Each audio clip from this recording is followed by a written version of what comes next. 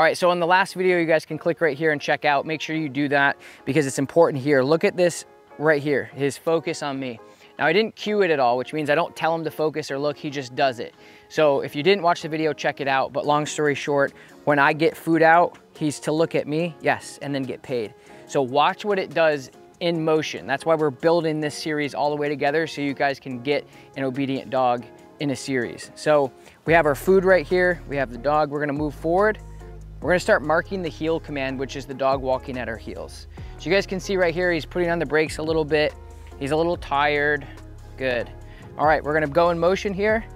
Good, good, good, good. Yes, so the yes is gonna end the behavior. It kind of terminates what we're doing.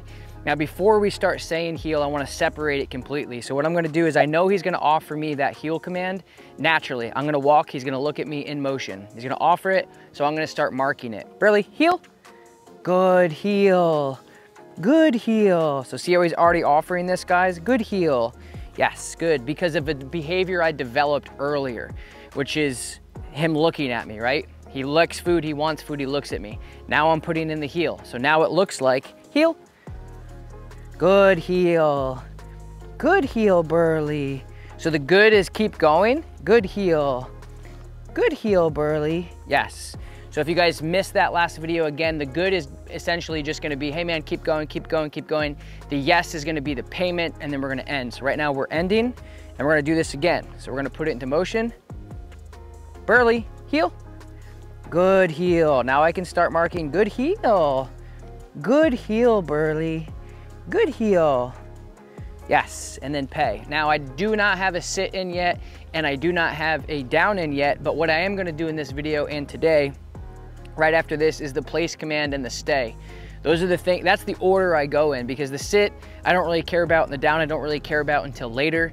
But right now we're working on leash introduction, leash working, outside. Make sure you're in a non-distracted environment when you're doing this. Right now we're outside and there's nothing going on. So we actually have kids down here, so we moved away from the kids, so make sure you do that. So if your dog does pull, there's a couple things that you can do. And not all puppies at this age are gonna be this big, but you can switch to a training collar, like a plastic pinch collar or a slip collar.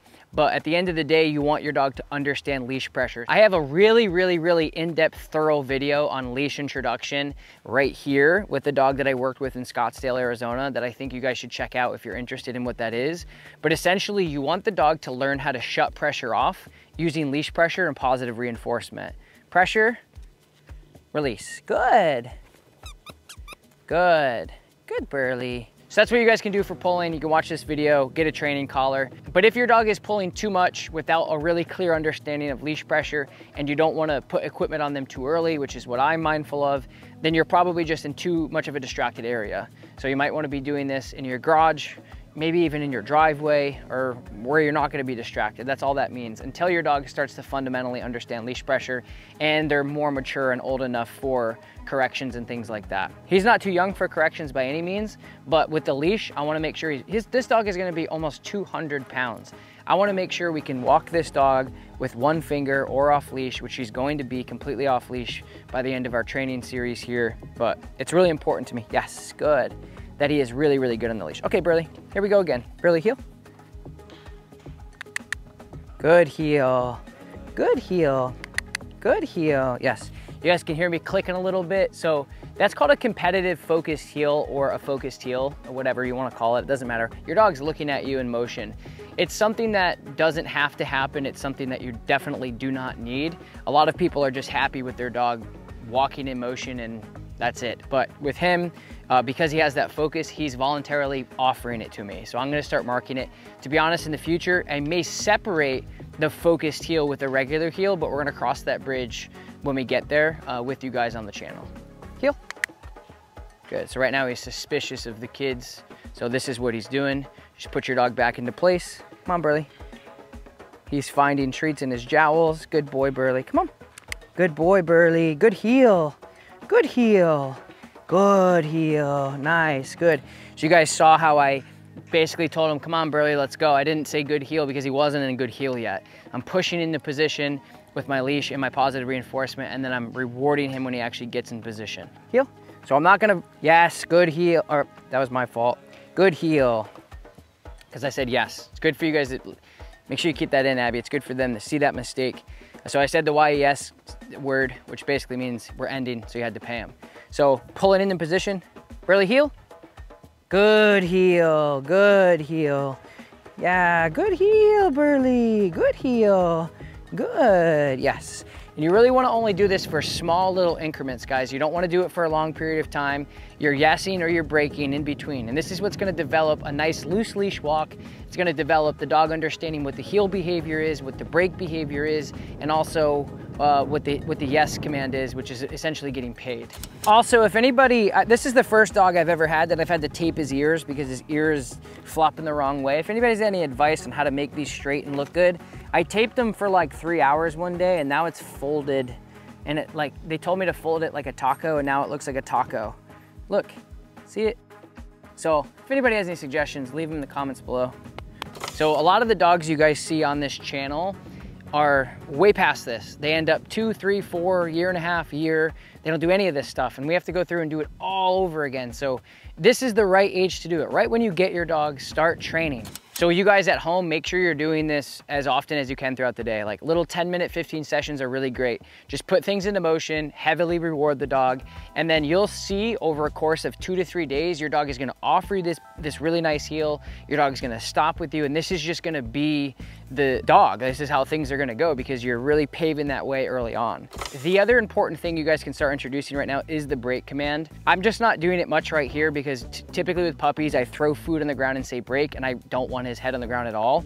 But you guys can start implementing break, which essentially means the dog can do what they want. If we're gonna tell the dog what they have to do, we have to be able to say, okay, break and be a dog. Let me show you what that looks like. I'm only gonna, if I had a ball, that would be more helpful. I'll show you what it looks like with food just once. That way you see what it can do.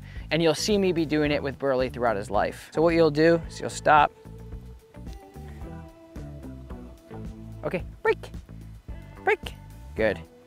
And you just start initiating that sound with the break command. Good heel, Burleigh.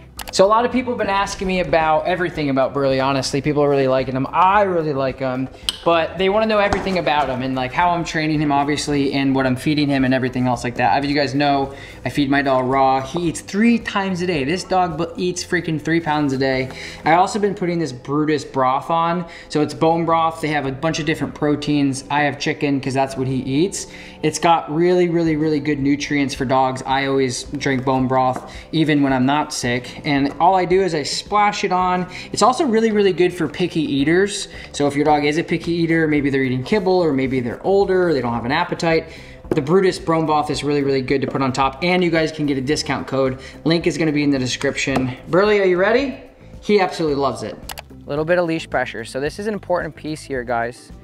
Once your dog doesn't stop with you, there's distractions up here. You move forward, you slow down and stop, pressure. Just a stagnant piece of pressure if you have a flat collar, nothing too crazy. Guys, how long until the eclipse? Try bangs, it's really good. Whoa. Isn't that crazy? All right, we're gonna go put him into his crate. If you guys haven't seen the crate introduction video, make sure you watch it here. That's why we're filming this thing in a series, because you're gonna say, oh, you're gonna go put your dog into the crate while you're breaking to do the place command. How do you do that? That's how you do it. All these things are gonna gel together for a happy, healthy, trained dog. 1 eclipse later. All right, you guys, so Burleigh is up from his nap. I grabbed this random thing. You guys, for the place command, can literally use anything elevated. A box, a plastic thing, a bowl. We're gonna start off with something big. You can use a bed, you can use an elevated bed. We're gonna start off with this, and all we're gonna do is we got our treats out. Burleigh, place. Yes, good place. This is the very first time, honest to God, that he's ever done this. So if you don't get that lucky, you're gonna use your leash, you're gonna use your body, and you're gonna food lure. Break. This is where the break's coming in. Now he's hearing break again. Okay, what's this? Burleigh, place. Yes, good place. All 4's on. The dog gets yes and then paid. Good. Okay, break. Now we're gonna break the dog off. Good job, Burleigh, place. Yes, good place. Yes, good place. Good. Now, honestly, guys, it might look like he's done this before. I promise you he has not. So when we are placing, we're going to make sure that we break the dog on our cue, just like we started breaking the dog in a heel. All of the things we're going to be working on is an accumulation. That's why this series is going to be so valuable for you guys. Holding. Okay, break. Break. Good. He's like, I don't want to break. This is great. Pay me. Place. Yes, good place. Now, if your dog is getting off, you're going to use your leash pressure to keep him there until you break the dog on your cue, like this. Okay, break. If you guys want to use like a slip leash or something like that, it might be more helpful. Place. I can show you, yes, good place. Good place. We're going to be holding.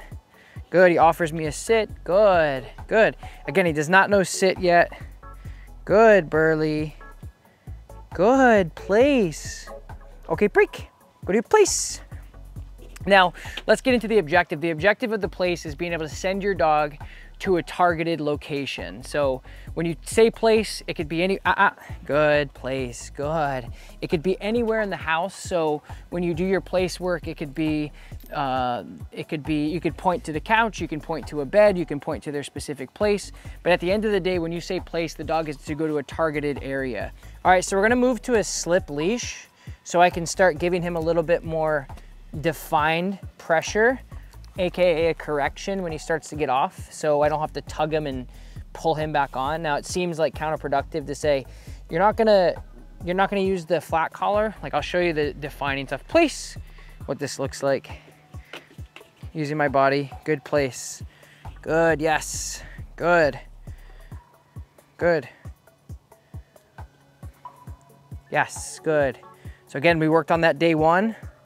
Yes, good. So any distractions that are happening around this dog, yes, he's gonna look at me as that's the objective anyway. Again, we worked on that previously, so now it's playing out in the actual place work. So just so you guys know, the slip leash, chew it, buddy. The No Bad Dog slip leash right here, it's got a spring-loaded tab right here, so it stays in place. Most slips at home, if you don't have this, probably won't have it. This is never gonna move unless you manually do it, which is really important. So it's right behind his ears, giving him a nice, fair, even correction. And that's important when you're handling a dog. Because before, when he was pulling so hard against, watch, I'll show you. So see that? So see that difference? When he had the flat collar on, when I was tugging on him, he was basically just pulling against it because it has no action. So you guys just saw he moved forward and I gave him 2 tugs and I got his attention back up to me. Good. If you guys are liking this video, typically this costs thousands of dollars for people to get. We're doing this for free on you guys because I care about helping dogs. So make sure you subscribe to my channel, leave a comment, support the channel. Good. Okay, break. And all the equipment that I'm using is also on my website as well. So now we're gonna start diversifying the place command because I want you guys to be able to send your dog to a place command pretty much anywhere that they are. Burleigh, place. Yes, good place. So he's a big, confident dog, you guys can see. I'm gonna give him a little bit of pressure back, good. So if your dog's a little bit timid, just take your time, use your body, use your food luring, use your leash. Yes, good place. But this is how you start diversifying the place and also getting into the routine of sending your dog to your place.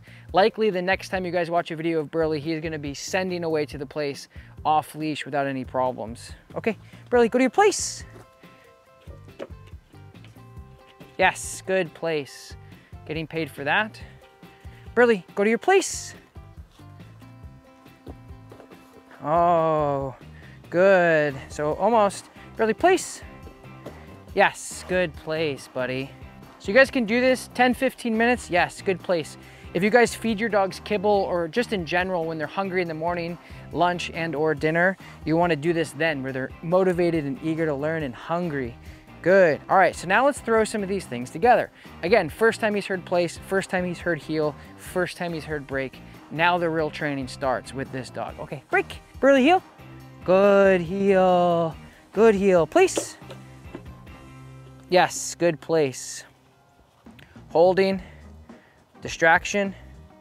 Yes, back to me. I'm gonna pick this up so we don't cross it on the way because he's not ready for that. Burleigh, heel. Good heel. All the way. Good heel. Burleigh, place. Yes, good place.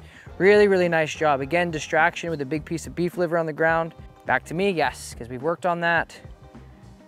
Back to me, yes, because we worked on that. All right, guys, so this is where, Abby always loves when I say this, this is where the rubber meets the road. This is where training actually gets started. Okay, break.